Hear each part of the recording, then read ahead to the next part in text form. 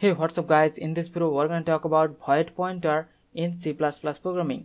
Void pointer is a generic pointer and the void pointer is not associated to any data type. Thus, it can hold the address of any data type. And the syntax of void pointer is first you have the void keyword, then the asterisk sign, and then the name of the void pointer. And then the void pointer can hold address of any data type variable, and this way the void pointer will point to that variable. And to access the content of the void pointer, we cannot use the dereferencing operator. We have to use the static cast operator, and we have to convert the void pointer to one specific data type pointer, and then we can use the dereferencing operator and we can access the content of that void pointer. And also we can use the C style casting, where we convert the void pointer to one specific data type pointer, and then we can use the dereferencing operator and we can access the content of that void pointer. Like in this example program, first of all we have created one void pointer ptr, and then we have created one integer variable a with the initial value 10, and then we have assigned the address of variable a into that void pointer.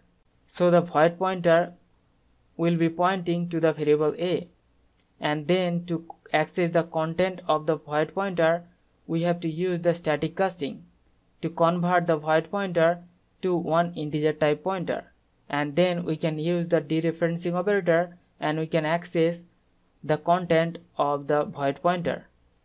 So if we just save the program and run the program, and you can see we have successfully accessed the content of the void pointer. And similarly also we can use the C style casting, where we can convert the void pointer to one integer type pointer, and then we can use the dereferencing operator and we can access the content of that void pointer. So I'm gonna save the program and run the program again, and you can see the output is 10. So this is the way we can create one void pointer, and the pointer can point to any data type variable.